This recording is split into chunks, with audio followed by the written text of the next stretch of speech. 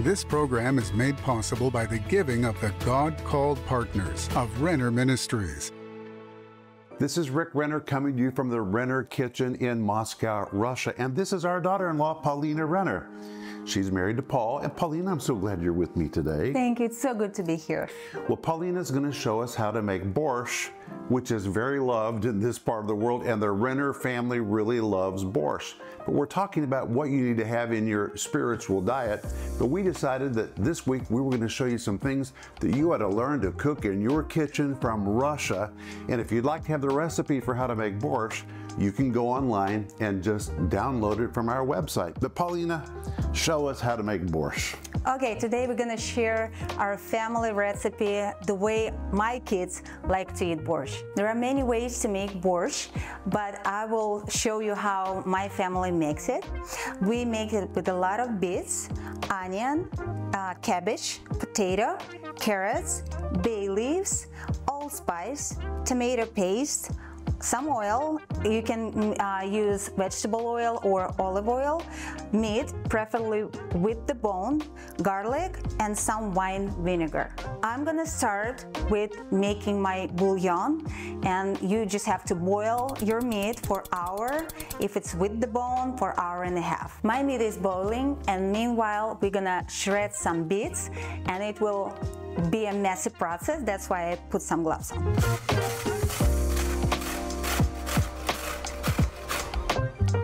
My beets are ready, and I'm gonna start the next process. We will fry the beets, but first we need some oil.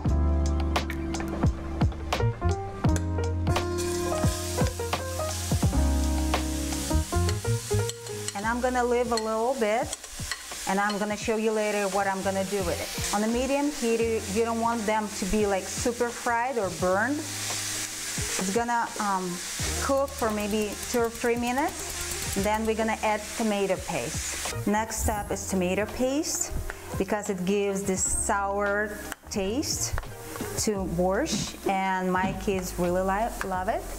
And we will add some bouillon.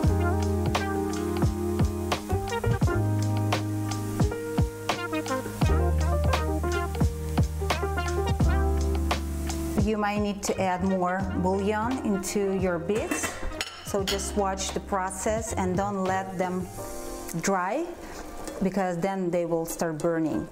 My beets are cooking, and the next step is to add white wine vinegar to my beets. It will help to for color to remain, this beautiful red color, it will remain. Some people use lemon juice, but I prefer wine vinegar better. I'm gonna add some water to my beets that were not cooked. It will give me extra red color at the very end. So we will just leave it as it is, and we're gonna start cutting onions. Also, there are many ways to cut your onions. Some people do cubes, some people do slices. I just do the way we like it. My onions are ready, and next step is we need to shred some carrots. They will go together in the frying pan, so I'm not separating it. My onions and carrots are ready to go to the next step, and we're gonna fry them in a different frying pan to reach golden color. We don't need to burn them, so we have to be careful to watch them not to be burned.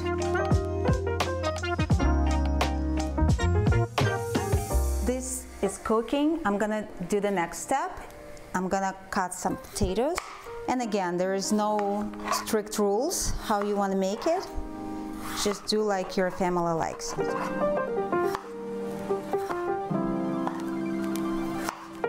Okay, my potatoes are done. I'm gonna take the plate and put them aside. The next step is cabbage. I like some thin slices, so I'm gonna just cut it like that. Some people cut it in cubes. It's really up to you, the way you like it. I cut my cabbage in thin pieces, and we are getting ready to do the next step. My bouillon is ready. So now I need to put beets into the pan. And immediately it turns red and into a beautiful color.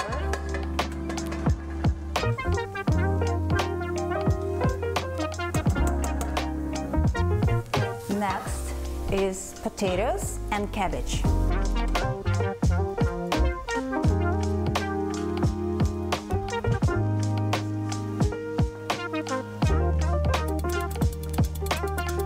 Okay, cabbage and potatoes were cooking for 10 minutes. Now it's time to add my carrots and onions.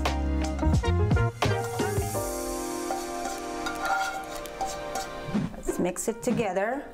And at this point, we will add some spices.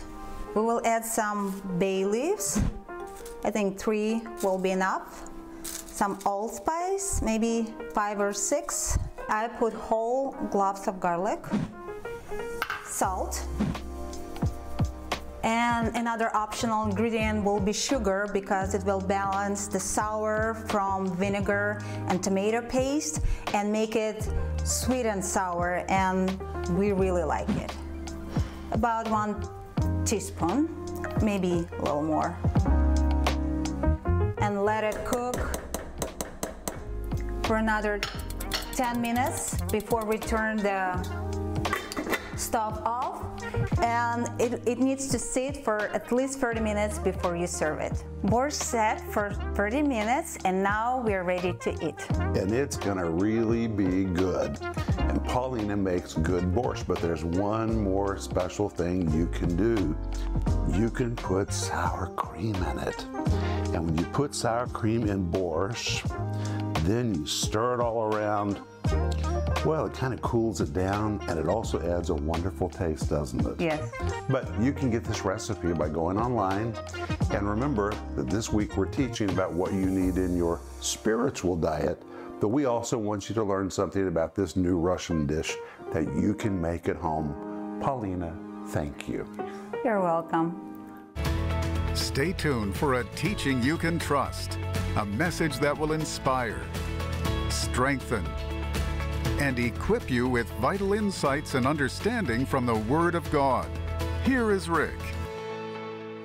Welcome to today's program. My name is Rick Renner. Hey, how did you like the introduction to today's program where my daughter-in-law, Paulina, taught you how to make Russian borscht? Borscht is just so wonderful. And if you'd like to have the recipe so that you can make borscht yourself, just go to renner.org and download the recipe. You'll see there on our homepage a place where you can download Russian recipes this week. But we're really not teaching you how to make natural food. We're talking to you this week about what you need in your spiritual diet. And that's why I want you to get the series, which is called What You Need in Your Spiritual Diet. It's very practical and very simple, but I think very powerful. And it comes with a study guide. And we're also offering you this week our autobiography. We haven't offered this for a long, long time. It's called Unlikely, Our Faith-Filled Journey to the Ends of the Earth. And in this autobiography, we tell our story about how God called us, how He anointed us, how He sent us to the ends of the earth, why we are in Russia. That's where I'm speaking to you from right now. How we're today reaching our arms around the world with media, all the things that God has done. And in this autobiography, we don't just tell about all the victories, we tell about all the valleys we also had to walk through, because that's a part of life. And faith helps us through every single phase of life. And let me tell you, it is unlikely that Denise and I and our family are doing what we're doing, but God loves to choose the unlikely. And that's why I want you to order your copy of Unlikely.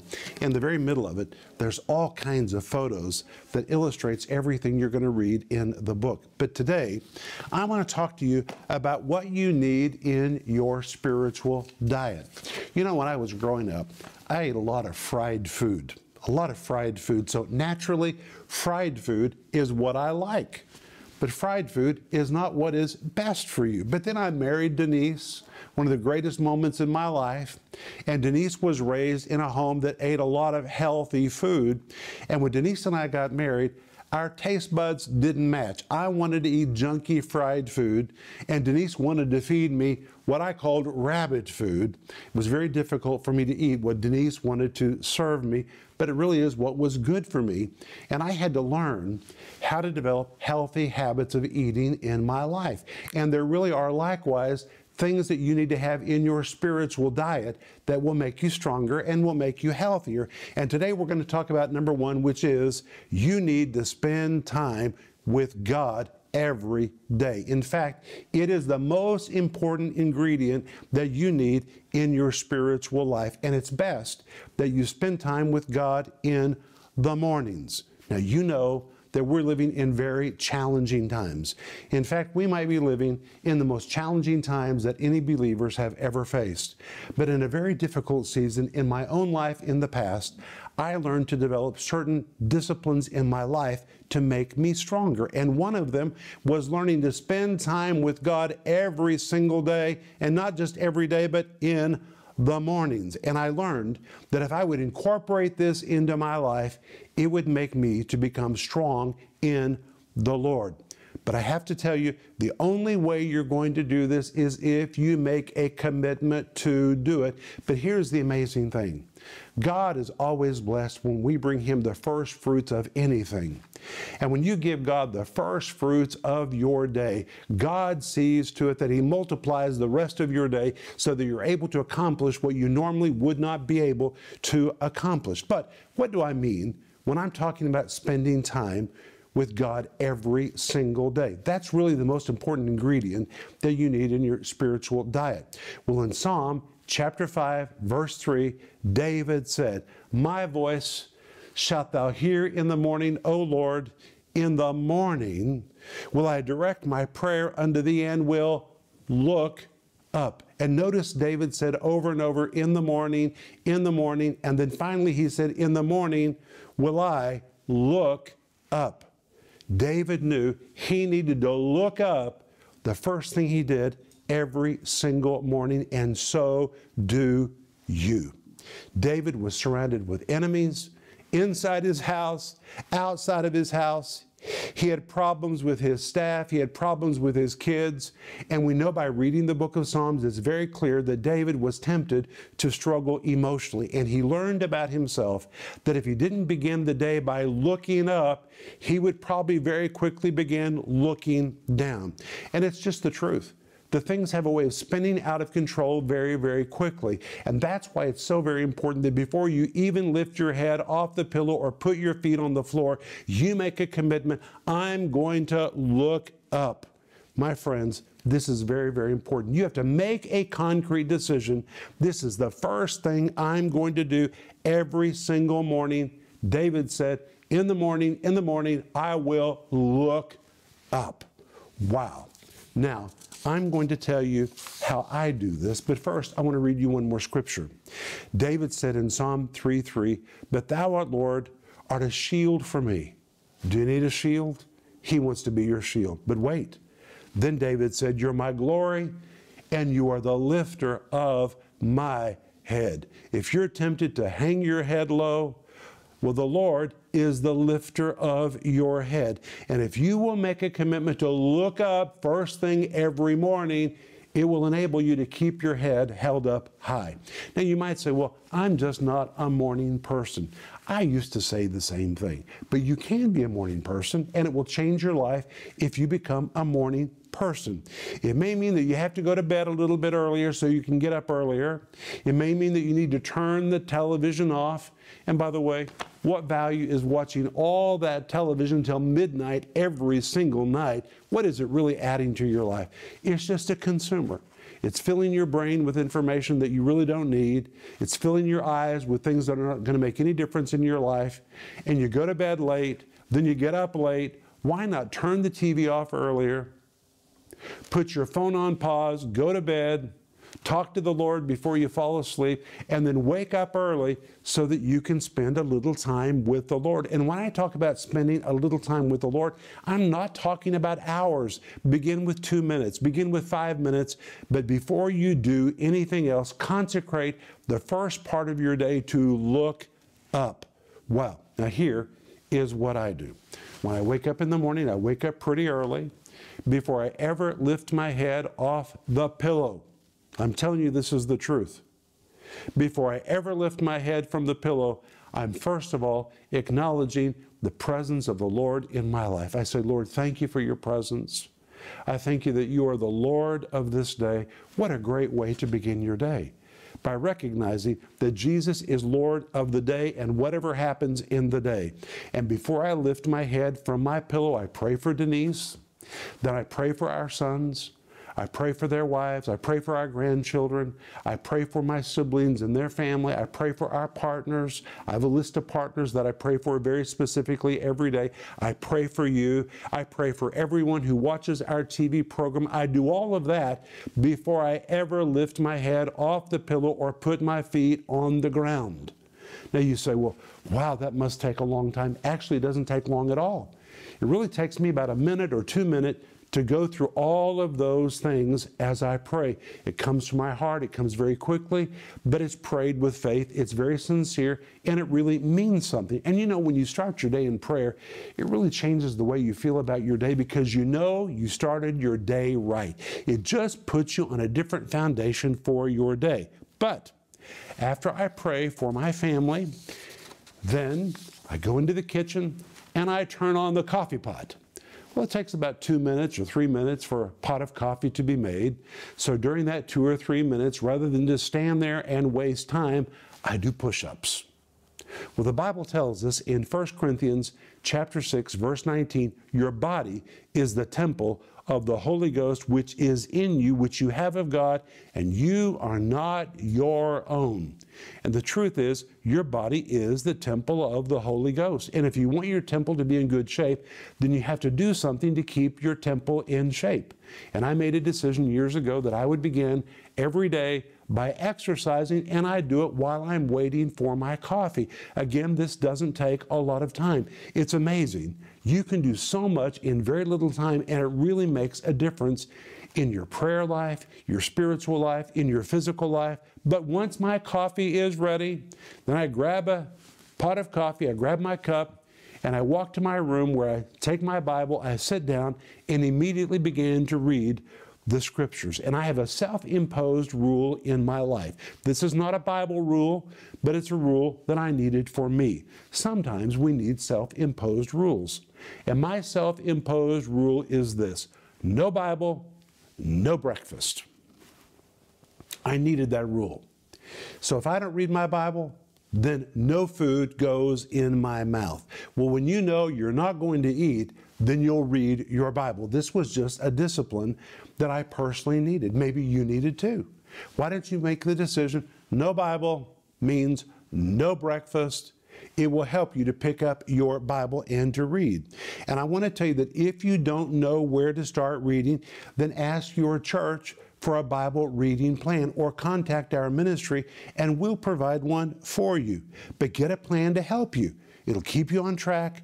It's a type of personal accountability.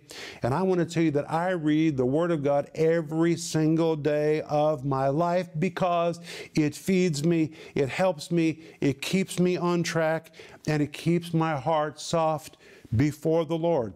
And this is also a requirement for all the members of my team. In fact, every day I ask my team members, did you read your Bible? Did you pray in tongues? And I also ask them, did you exercise? And guess what? They ask me the same questions. Did you read your Bible? Did you exercise? Did you pray in tongues? Every morning we hold each other to a level of accountability on these three things because it really is very essential for our spiritual diet. It is not an option. And I want to tell you that often when you are in the ministry, you make the mistake of thinking that preparation time to preach to others is your personal spiritual time. It is not.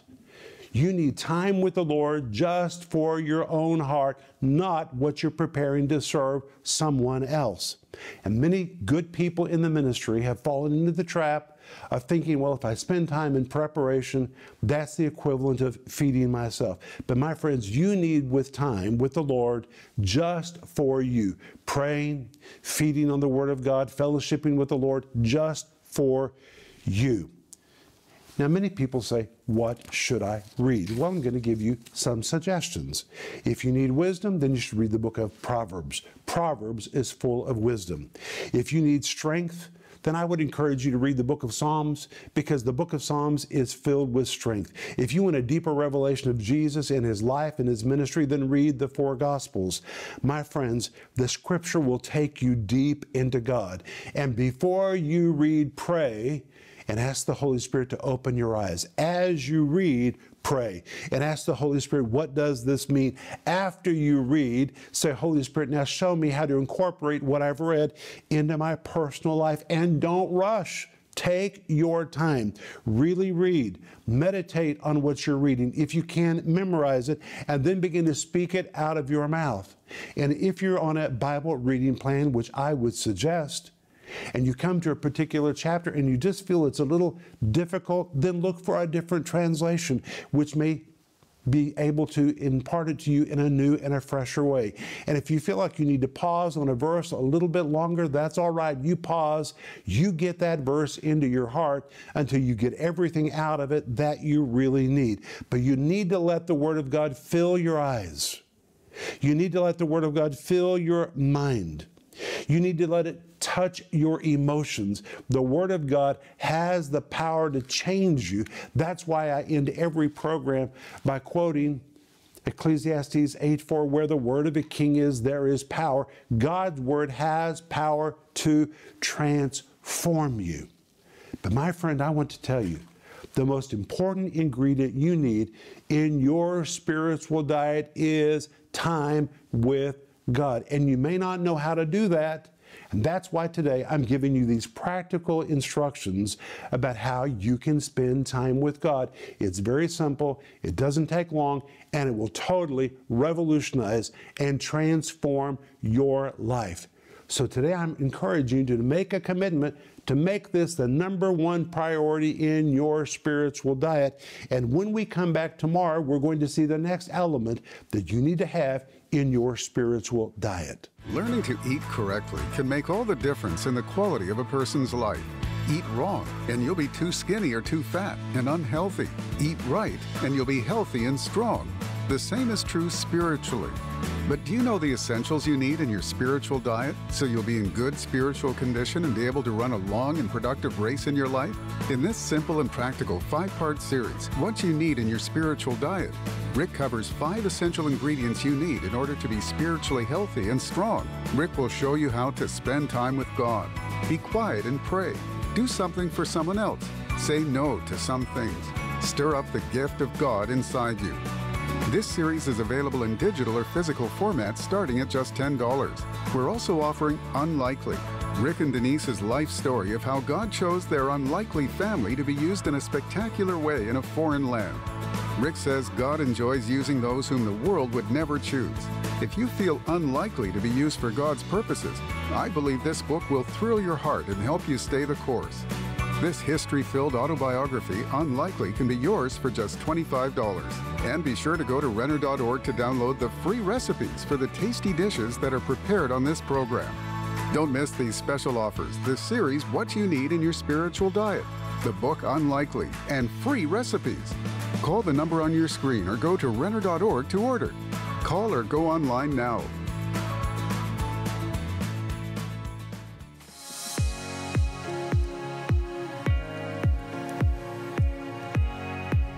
Hey friends, this is Rick Renner, and today I want to give you a report about what's happening in the construction of our new studio. Work still continues. It's taken a little bit longer than we anticipated because of all the sanctions that have stopped materials from coming to Russia, but we're doing it step by step. And today, they're installing the fireplace, which is going to be the centerpiece of this big room where we're going to be filming programs. But hey, there's more than this. Let me show you. Well, I know you can't tell from what it looks like right now, but this really is going to be one of the smaller studios, and this is going to be Denise's studio, because Denise is reaching women everywhere with her programming. And right from this spot, Denise is going to be sending her teaching to women all over the world. But hey, there's another set in addition to this one. This is our third studio in this new building. You may say, why do you need 3 studios? Because we're filming a lot of programs. Right now, we can only film 1 program at a time. We have to set it up, take it down, but this will enable us to do multiple things at one time. But on both floors of this building, there are multiple offices. In fact, there are 18 offices, and in all of these offices, people are going to be doing editing, writing, producing programs, working with our network. And it's not about buildings, it's about people. People need the teaching of the Word of God. But right now we're in phase 3 of our ministry, which is paying off our Tulsa ministry headquarters. We want to pay it off because the moment it's paid off, all of those funds will be released for us to broadcast the teaching of the Word of God around the world. And that's really our goal, to get the gospel and to teach people the Bible all over the world. They're just crying out for it, and they're waiting for that signal to come with the answer that they've been seeking. So please help us as we finish phase 3 to pay off the Tulsa facility. It has been such a pleasure today to talk to you about what you need in your spiritual diet. And today, we've talked about spending time with God. And my goal this week is to very practically help you understand how to implement certain things into your spiritual diet to make you strong. Just like physically, if you want to be in good shape, you have to eat the right kinds of food. Well, if you want to be strong spiritually, then you need to have certain ingredients in your spiritual diet. And that's why I want you to order the series, which is called What You Need in Your Spiritual Diet. This would be great for you, great for anyone that's just growing in their relationship with God, and it comes with a great study guide, so you can read all the points while you're seeing it or while you're hearing it. And this week, we're also offering you our autobiography, which is called Unlikely. Look at that. The subtitle says, Our Faith-Filled Journey to the Ends of the Earth. And in this autobiography, we tell the unlikely story of how Denise and I and our family ended up on the other side of the world, right here where I'm coming to you from today. This is Moscow, Russia. It is so unlikely that we would be here, and that from here today, we would be teaching the Bible to the ends of the earth. That God loves to do unlikely things with unlikely people. That might be you. And that's why I want you to read this story. It will really encourage you in your faith. And please, when you reach out to us, let us know how to pray for you. And by the way, go online to download the recipe about how you can make Russian borscht. But let me pray for you right now. Father, we thank you that you really want us to spend time with you and to look up. We don't have to look down. We can begin our day by looking up. And we thank you that by filling our hearts with the Word of God, we will be strengthened and that we can overcome anything we face in any day. In Jesus' name, amen. Remember, Ecclesiastes 8:4, where the word of a king is, there's power.